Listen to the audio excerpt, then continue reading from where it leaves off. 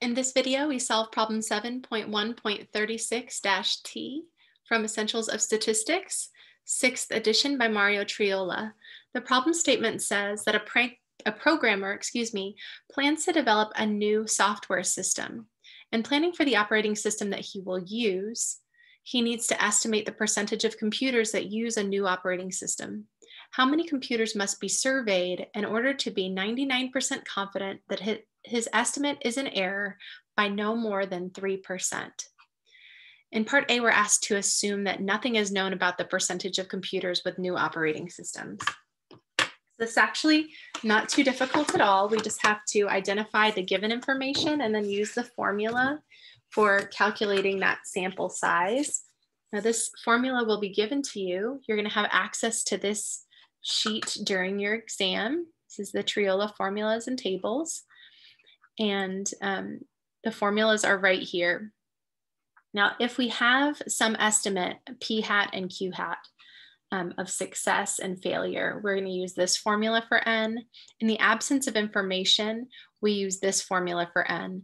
We take the Z sub alpha over 2, it's squared, and then we multiply by 0.25 and divide by the error squared. This is really just a rearrangement of this formula.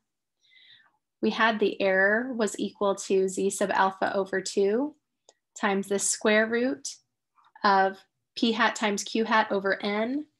Now, in the absence of information, we would just assume that P hat equals 1/2 and Q hat equals 1/2. So the 1/2 times the 1/2 is that 0.25% that you saw in that formula there. So we've got 0.25 over N. Now, if I take this and I'm solving for N because I know what the E is, I know what the corresponding Z sub alpha over 2 should be if I'm looking for a 99% confidence interval, and I'm just trying to get N by itself. The way I would get N by itself is I would divide both sides by that Z score, or that, yeah, it is a Z score. It's a critical value.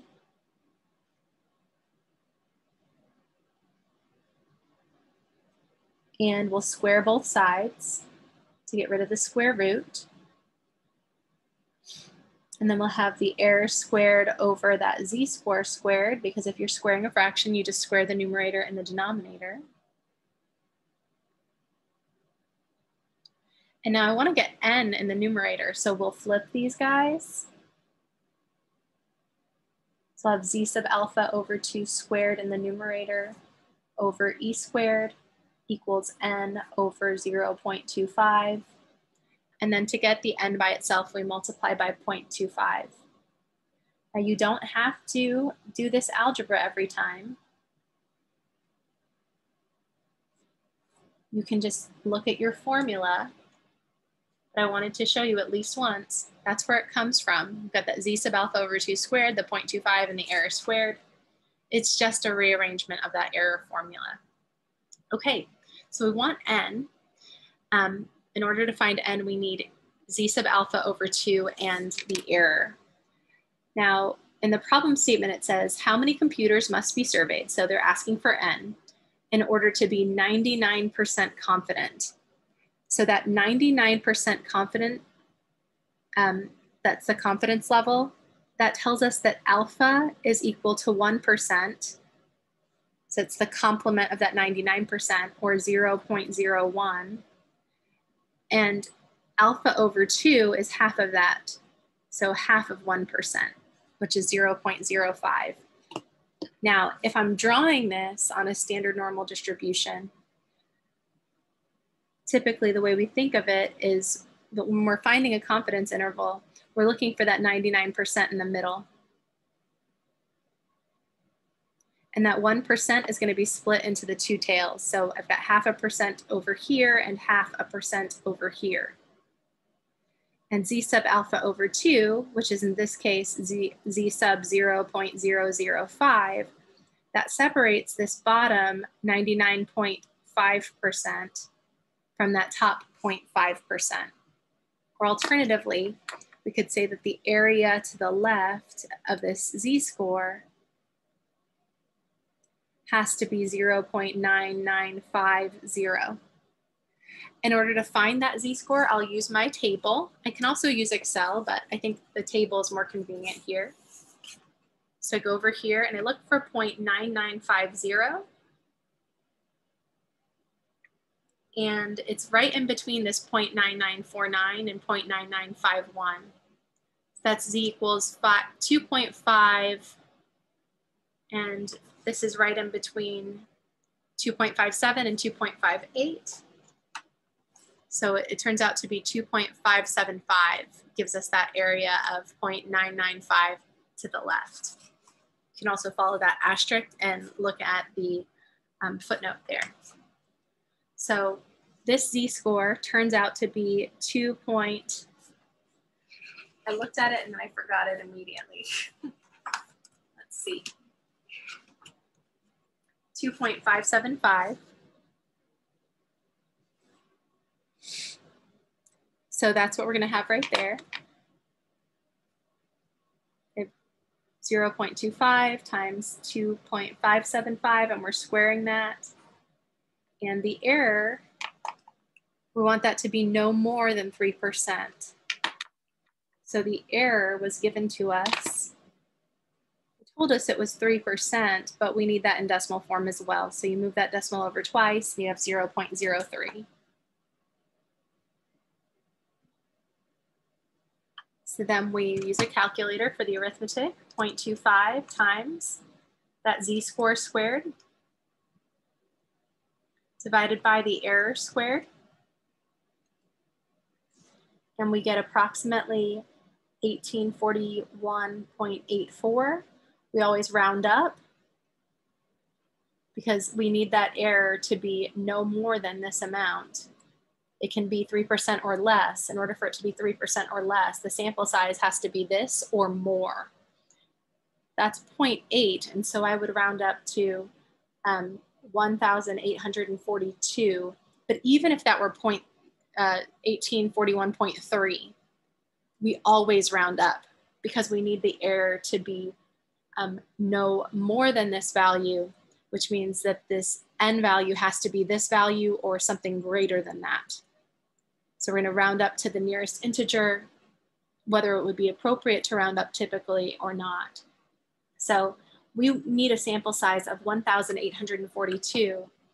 This is provided that we don't really know anything about the percentage of computers that have new operating systems. So that percentage or proportion of computers that have new operating systems can be assumed to be half of them, and then the other half would be those that don't. So there's our p hat and our q hat. If we have no background information for this, that's our assumption, and that's how we calculate n. So we get 1,842 there. Okay, then the next part of the question asks us to do the exact same thing, but then adjust it. It says, this time, assume that a recent survey suggests that about 92% of computers use a new operating system. So if we're thinking of success as a computer that uses a new operating system,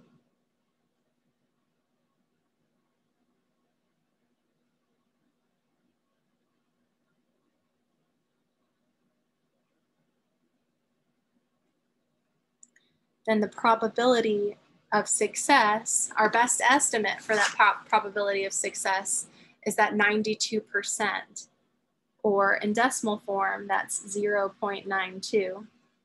Well, if 92% use a new operating system, 8% don't, so that's 0.084 Q hat. So we would do pretty much the same thing with our error formula, but our error formula will have a p hat and a q hat here. If we take that equation and we rearrange it solving for n, this is what we get. Now you actually don't have to have this memorized, it's on your sheet. You're gonna have p hat times q hat times z sub alpha over 2 squared over the error squared. And that p hat q hat is standing in for that 0.25. And again, you don't have to memorize it. It's right there on your sheet.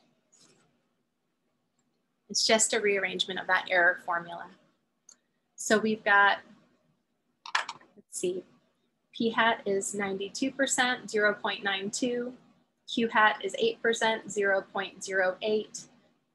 Z sub alpha over 2 is still the same Z sub alpha over 2 from this one with a 99% confidence interval. We've got Z equals 2.575. We're squaring that. And then we're dividing by that error squared.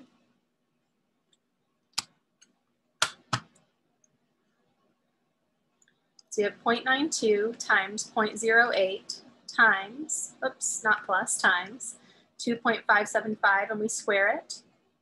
And then we divide by 0.03 squared. And we get about 542 this time, 542.2, but we're going to round up to 542.3, or sorry, 543, I'm sorry. It's getting late, I'm tired. Because again, we need that error to be 3% or less than 3%. And if we rounded down to 542, the error would be slightly more than 3%, which is not what we want. So we always have to round up. So we'll round up there to that 543. So that's pretty nice. In the absence of information, we had to survey 1,842 computer users to find out who was using a new operating system, or alternatively, we had to look at 1,842 computers to determine how many were using a new operating system. But this says if we have this background information, we don't have to look for a sample size nearly as large. We only need 543 computers, excuse me, for our survey if we know that this is true. And that's very nice. I think the last part of the question is this.